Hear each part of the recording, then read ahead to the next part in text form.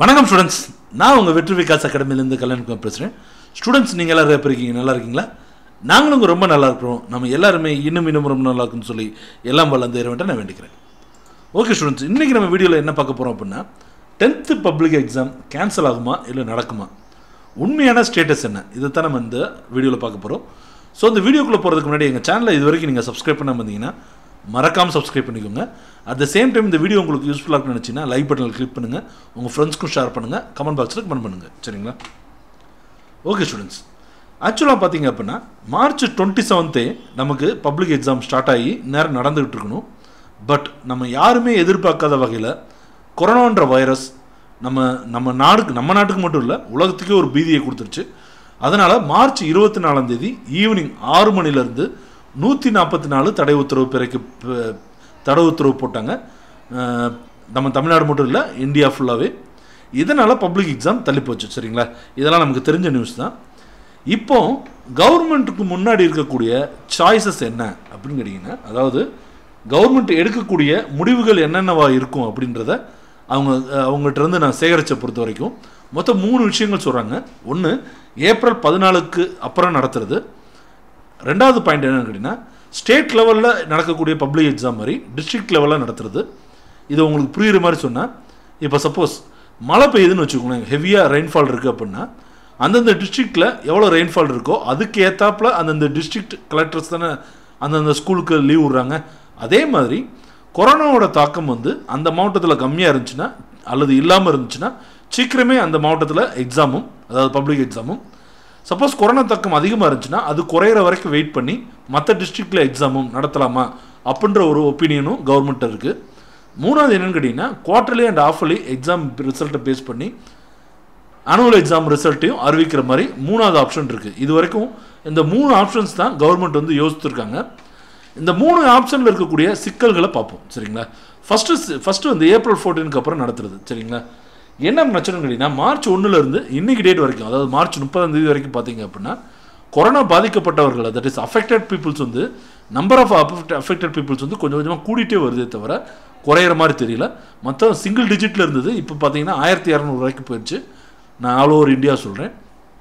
அப்படிங்கிற பட்சத்தில் ஏப்ரல் 10 முன்னாடி இதோடைய தாக்கம் குறையலை அப்படின்னு சொன்னோன்னா ஏப்ரல் 14 அப்புறம் எக்ஸாம் நடக்கிறதுக்கு வாய்ப்புகள் அதிகமாக இல்லை.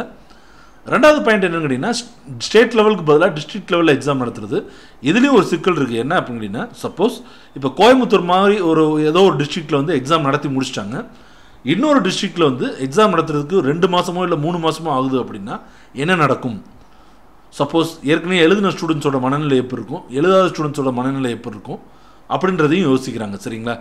இதில் இன்னொரு பாயிண்ட்டும் இருக்குது. என்ன அப்படின்னா, March 24 நடந்த 12ஆம் வகுப்புக்கான கடைசி தேர்வு பார்த்தீங்க அப்படின்னா 30,130 ஸ்டூடெண்ட்ஸ் அட்டன் பண்ணல. அதாவது அன்னைக்கு March 24 ஈவினிங் 6 PM இருந்து தான் 144 போட்டாங்க. ஈவன் கவர்மெண்ட் எதுக்கு அவ்வளோ லேட்டாக போட்டுச்சுன்னா, காலையில் 12th எக்ஸாம் இருக்கிறனால தான் ஈவினிங் 144 போட்டாங்க. அப்படி இருந்துமே பார்த்தீங்கன்னா 30,000க்கும் மேற்பட்ட மாணவர்கள் எக்ஸாம் எழுத வரலை. சரிங்களா? சிஎம் நம்ம சிஎம் அவங்க மேலே ஒரு கருணையின் அடிப்படையில் அந்த எக்ஸாம் திருப்பி நடத்துகிறதா அறிவிச்சிருந்தா கூட இதே மாதிரி நிலைமை 10th மாணவர்களுக்கும் நடந்துச்சுன்னா அவங்களுடைய வருங்காலம், ஏதாவது எதிர்காலம் கேள்விக்குறியாயிருமே அப்படின்ற ஒரு யோசனையும் கவர்மெண்ட் இருக்குது. மூணாவது பார்த்தீங்க அப்படின்னா, குவார்டர்லி ஹாஃபர்லி எக்ஸாம் பேஸ் பண்ணி ரிசல்ட் கொடுக்குறது. இதில் ஒரு பெரிய சிக்கல் என்ன அப்படின்னா, நிறைய ஸ்கூல்ஸ் டீச்சர்ஸ்லாம் பார்த்தீங்க அப்படின்னா ஒரு நல்ல அடிப்படையில் குவார்டர்லிக்குள்ளே போர்ஷன் முடிக்கணும் இல்லை ஹாஃபர்லிக்குள்ளே போர்ஷன் முடிக்கணும் அப்படின்றதுக்காண்டி கொஞ்சம் போர்ஷனை நடத்துறதுல, அதாவது பப்ளிக் எக்ஸாமுக்கு அவங்க ரிவைஸ் பண்ணுறதுக்கு நிறைய டைம் வேணும் அப்படின்றதுனால போர்ஷன்ஸை நடத்துறதுல காமிக்கிற ஒரு வேகத்தை குவார்டர்லிக்கோ ஹாஃப்லிக்கோ ப்ரிப்பேர் பண்ணுறதுக்கு காமிக்கிறது இல்லை. இது ஆசிரியர்களோட தவறாக நான் சொல்லலை ஸ்டூடெண்ட்ஸ், ஈவன் தோ நானும் அப்படி தான் பண்ணிகிட்ருக்கேன். அதனால் என்ன நடக்கும் அப்படின்னா, குவார்டர்லிக்கு ஒரு 3 நாள் முன்னாடி தான் அவங்களுக்கு ப்ரிப்பேர் பண்ணவே டைம் கிடச்சிருக்கும். அப்படின்ற பட்சத்தில் சிறந்த நல்ல மார்க் எடுக்கக்கூடிய ஸ்டூடெண்ட்ஸ் கூட அந்தந்த எக்ஸாம்ஸில் ரொம்ப குறைவாக மார்க் எடுத்திருப்பாங்க. பட் எல்லோரும் திங்க் பண்ணுறது தான், சரி ஆனுவல் எக்ஸாமில் பார்த்துக்குவோம் அப்படின்னு திங்க் பண்ணுறது தான். ஸோ தட் அப்படி ஒரு எக்ஸாம் ரிசல்ட்டை பேஸ் பண்ணி போட்டால் இன்றைக்கி நிறைய படிக்கிற ஸ்டூடெண்ட்ஸோட எதிர்காலம் கேள்விக்குறியாயிரும். சரிங்களா? ஸோ இந்த 3 வாய்ப்புகள்லையுமே எவ்வளோ பாசிட்டிவ் இருக்கோ அந்த அளவுக்கு நெகட்டிவ் இருக்குது. இதில் இன்னும் சில விஷயங்களை நம்ம கணக்கில் எடுப்போம். என்ன அப்படின்னு கேட்டிங்கன்னா, ஒன்று, சந்திரசேகர ராவ், அதாவது சீஃப் மினிஸ்டர் ஆஃப் தெலுங்கானா, அவர் என்ன அறிவிச்சிருக்காரு அப்படின்னு கேட்டிங்கன்னா, ஏப்ரல் 7ஆம் தேதிக்குள்ளே தெலுங்கானா மாநிலத்தை வந்து கொரோனா இல்லாத ஒரு மாநிலமாக மாற்றுவோம் அப்படின்னு சொல்லி ஒரு சவால் மாதிரி விட்டுருக்காரு. அவர் எதை பேஸ் பண்ணி விட்டுருக்காரு அப்படின்னா, சைனா எடுத்துருக்கக்கூடிய நிறைய நடவடிக்கைகளை அங்கே ஃபாலோ பண்ணுற மாதிரி அவங்க பேசிக்கிட்டு இருக்காங்க. சரிங்களா? அப்படி ஒரு ஸ்ட்ரிக்டான, அதாவது ரொம்ப கடுமையான நடவடிக்கைகளை தமிழக அரசும் மேற்கொள்ளும் அப்படின்னு வச்சுக்கிட்டா, சப்போஸ் ஏப்ரல் 10க்குள்ளே கொரோனா வந்து கண்டிப்பாக நிப்பாட்டப்படும். அப்படி நிப்பாட்டப்பட்டுச்சுன்னா கண்டிப்பாக ஏப்ரல் கடைசிலையோ அல்லது மே ஆரம்பத்துலேயோ எக்ஸாம்ஸ் நடத்துறதுக்கு வாய்ப்பு இருக்குது. சரிங்களா ஸ்டூடெண்ட்ஸ்? மற்ற 2 ஆப்ஷன்ஸும் வந்து ரொம்பவே என்ன சொல்கிறதுன்னா, இன்னும் அது வந்து ஒரு யோசனை கட்டத்திலே தான் இருக்குது. சரிங்களா? இன்னும் தெளிவாக சொல்லணும்னா, இப்போ இவ்வளோ நேரம் நான் பேசுனதை விட இன்னும் தெளிவாக சொல்லணும்னா, மிக முக்கியமான விஷயம் என்ன அப்படின்னு கேட்டிங்கன்னா, பப்ளிக் எக்ஸாமை கேன்சல் பண்ணுறது அவ்வளோ ஈஸி கிடையாது. ஏன்னா 10th பப்ளிக் எக்ஸாமை பேஸ் பண்ணி தான் அடுத்து 11th 12th அவங்க வந்து செலக்ட் பண்ண முடியும். அதன் மூலமாக தான் அவங்க வாழ்க்கையே இனிமேல் போகுது. சரிங்களா? இன்னொரு முக்கியமான விஷயம் என்னன்னு கேட்டிங்கன்னா, பேப்பர் கரெக்ஷன். சரிங்களா? பேப்பர் கரெக்ஷன்னா தமிழ்நாடு ஃபுல்லாக 80 சென்டர்ஸ் இருக்குது ஸ்டூடெண்ட்ஸ், பேப்பர் கரெக்டிங் சென்டர்ஸ். இந்த ஒவ்வொரு சென்டர்லேருந்தும் 350லேருந்து 400 டீச்சர்ஸ் வந்து ஒர்க் பண்ணுறாங்க. அப்படி பார்த்தா கிட்டத்தட்ட 40,000 டீச்சர்ஸ் வந்து இந்த பேப்பர் கரெக்ஷனுக்கு தேவைப்படுது. ஆனால் டீச்சர்ஸ் அசோசியேஷன் என்ன சொல்கிறாங்க அப்படின்னா, கொரோனா தாக்கம் குறையாத வரைக்கும் எப்படி டீச்சர்ஸ் வருவாங்க அப்படின்ற ஒரு கேள்விக்குறியும் இருக்குது. சரிங்களா? ஸோ இன்னும் கவர்மெண்ட் வந்து ஒரு சரியான முடிவுக்கு வரல அப்படின்றது தான் அங்கே இருக்கிற நண்பர்கள் நமக்கு சொல்கிற ஒரு விஷயம். இந்த சரியான முடிவுக்கு வரல அப்படின்றத வந்து நான் கவர்மெண்ட்டோட இயலாமையாக சொல்ல ஸ்டூடெண்ட்ஸ், இன்றைக்கி இருக்கிற நிலைமையை சொல்கிறேன். சரிங்களா?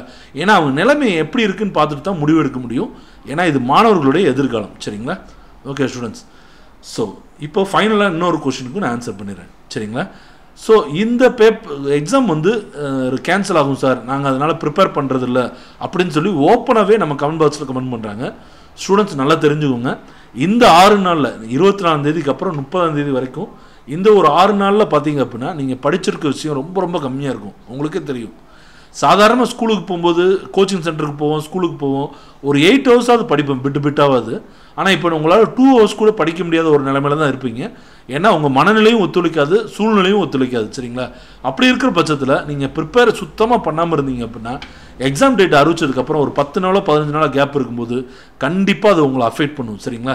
ஸோ நான் என்ன சொல்ல வரேன்னா, இன்னையிலேருந்தே நீங்கள் டெய்லி ஒரு 5 ஹவர்ஸ், ரொம்பலாம் வேணாம், 24 மணி நேரத்தில் ஒரு 5 மணி நேரம் ப்ரிப்பரேஷனுக்காண்டி ஒதுக்கிடுங்க. முதல்ல ஒரு 3 ஹவர்ஸ் ஒரு பிரேக் விட்டு ஒரு 2 ஹவர்ஸ். சரிங்களா? இதை மட்டும் நீங்கள் ப்ரிப்பேர் பண்ணுங்கள். எந்த சூழ்நிலையிலும் ப்ரிப்பரேஷனை கைவிட்டுறாதீங்க. ஏன்னா ப்ரிப்பேர் பண்ணுறதுனால நஷ்டம் ஒன்றும் இல்லை. நாளைக்கே எக்ஸாம் கேன்சல் ஆச்சுனாலும் ப்ரிப்பேர் பண்ணது உங்களுக்கு 11th 12th யூஸ் ஆக போகுது. ஆனால் ப்ரிப்பேர் பண்ண மாட்டிங்கன்னா மிகப்பெரிய நஷ்டத்தை நீங்கள் சந்திக்க வேண்டியது இருக்கும். ஓகே, ஆகவே ப்ரிப்பரேஷனை கைவிட்டுறாதீங்க. நன்றி, வணக்கம்.